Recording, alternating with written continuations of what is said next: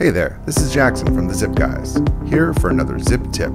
Today we're going to be talking about adding a new agent to your zipForm Plus Broker Edition. To add a new agent, we will first click on the Admin menu, then select Users.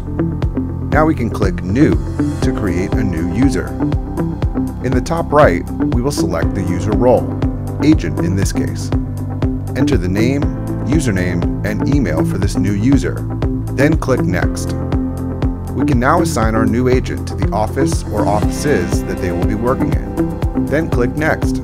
On the Libraries tab, we will make sure that this new agent is assigned the car library, as well as any association or MLS libraries that match their entitlements.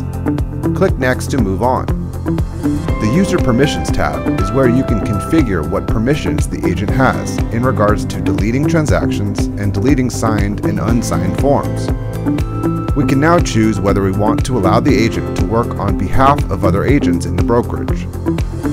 These permissions can be tailored to the type of work that the agent will be performing on behalf of the other agents. We can choose to allow the agent to manage all agents in the brokerage or just certain offices. When we expand the office, we can select only specific agents whose transactions the agents will have access to. Click Save to create the new user.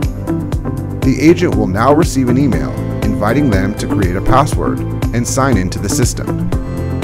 Stay tuned for more Zip tips from the Zip Guys.